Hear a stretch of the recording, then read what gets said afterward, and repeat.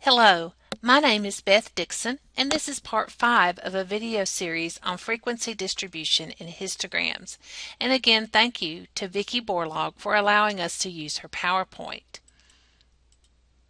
And we're picking up right where we left off.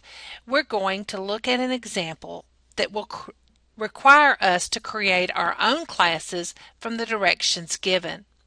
First, we need to find the highest and lowest lengths of parts from our data.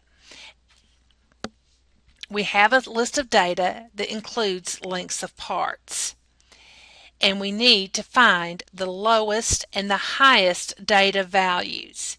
When creating our classes, we need to first find the lowest value. And in our data, that will be 125.5, and the highest data value, which will be 151.6 inches.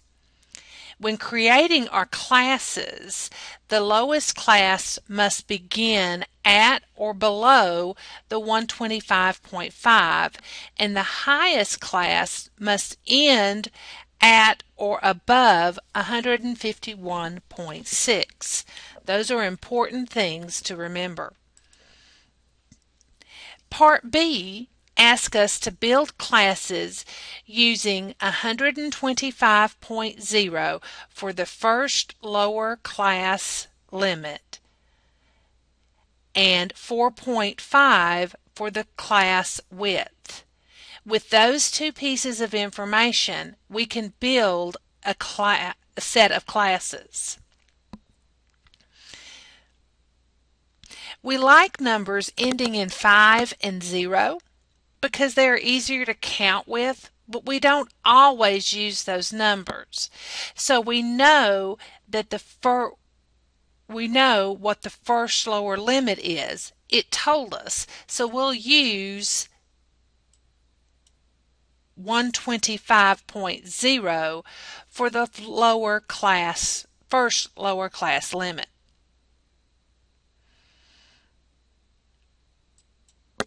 Now, how can I use this number to build the rest of our classes? Remember, we also know our class width. With that information, we can find the lower class limit of class 2. Using the 4.5 for the class width, and adding it to the 125, that would give us 129.5, and that will be the next lower class limit. Then we can proceed and add 4.5 to 129.5 to give us the next lower class limit of 134.0. Adding 4.5 again to 134.0, we will get 138.5. To 138.5, we'll add 4.5. That gives us a lower class limit of 143.0. To 143.0, we will add 4.5, the class width, and that will give us the next lower class limit of 147.5. That is not greater than 151.6, so we still need another class limit, so we'll add 4.5 again to 147.5, and that gives us 152.0. Since 152 is greater than 151, we're finished. That is how we know when to stop our classes or when we have enough classes. We knew that 125 was a good place to start because it is lower than this first or lowest class our lowest data item, not our lowest class, but our lowest data item. And we know that we need to go up for this class at 147.5, and 152 we don't need to start with this one because it's above the 151.6. So we can, since it's higher, since the highest value is 151.6, we do not need a class that starts at 152. So we can mark that out. But notice we don't want to mark it out where we can't see it. We want to still be able to read it because it may be useful to us, hint, hint, in the next slide. Okay, now the raw data has one decimal place. So we want a upper class limit is 0.1 less than the next lower class limit. So we want a 0.1 gap between the classes.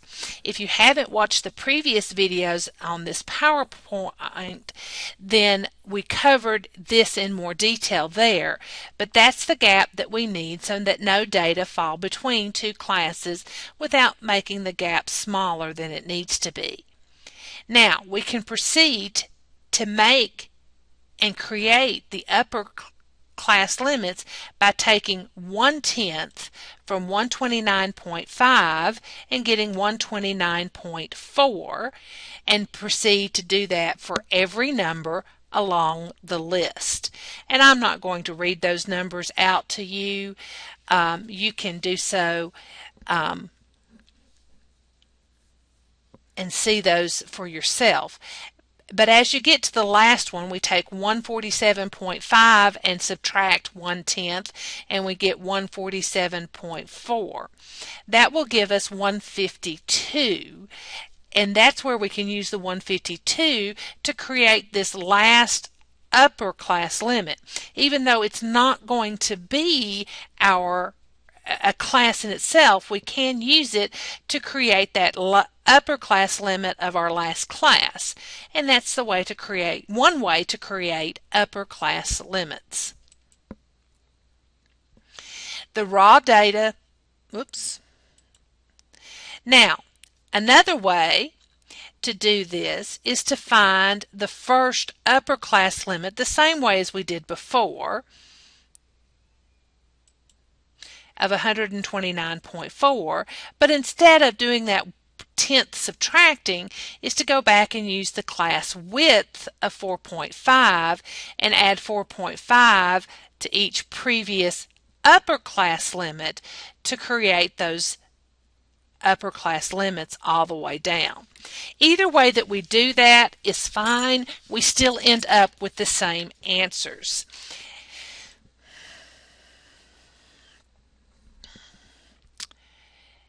And we have our classes. Now we're ready to do Part C, which asks us to construct a frequency distribution, a relative frequency distribution, a percent frequency distribution, and a histogram. We have done this in two previous examples, so I'm going to cover this relatively quickly in this video. First, we will want to do the columns and label those. And since we have our classes, we can do our tally. Ta-da! The tally is done. We can turn the tally marks into frequency. 5, 1, 5, 1, 4, 2. Then we can turn the frequency into relative frequency. Remember that relative frequency takes the frequency and compares by division to the total number of the data set. So for the first class, we have 5 divided by 18, which gives us 0.2788. We will want to take this out 4 decimal places. I will explain more as we go on as to why we like to do that, and when we get to the percent distribution or the percent frequency. The next one will be 1 over 18, which equals 0.0556. 5 over 18 gives us 0.2778. 1 over 18 equals 0.0556. 4 over 18 is equal to 0.2222, and 2 over 18, which is equal to 0.1111. And unlike previous examples, these were repeating non-ending decimals, so we rounded to the 4 decimal places. Now we're ready to complete the percent frequency distribution column. To do this, we want to change the relative frequency decimal to a percent by moving our decimals 2 places to the right. We want to have 2 places after the decimal for our percent accuracy, and so we need 4 decimal places in our decimals, which is why we rounded. Your rounding may vary from teacher to teacher, so please check with your teacher. In our case, that then gives us 27.78%, 5.56%, 27.78%, 5.56%, 22.22%, and 11.11%. And that completes the percent frequency distribution. Now let's draw our histogram. Place your axis and notice the labels. The horizontal axis is labeled with classes. Remember that your teacher may do this differently, so please check with him or her. The vertical axis is labeled with the frequency. Our highest frequency is 5, so we need something as large or larger than 5, and because it's a relatively small number, we'll count up by ones. Next, draw the rectangles and bars for each class. The first class has a frequency of 5, so the height of the first bar will be 5, and will look like this. The second one has a frequency of 1, so that bar has a height of 1. Then a height of 5 for the next bar, then 1, then 4, then 2. Notice that how each histogram in this series has a different shape, and we'll talk about that in part 6.